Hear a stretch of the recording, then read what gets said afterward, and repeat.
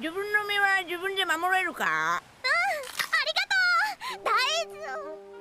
？All crew members are surprised to see that Carrot has infiltrated the Thousand Sunny, but Pedro doesn't like this situation at all and plans to take it back to Zoe. However, Luffy accepts her stay on the ship, but he ends up doing something that makes her extremely furious. Those who love life have to stay away from her carrots.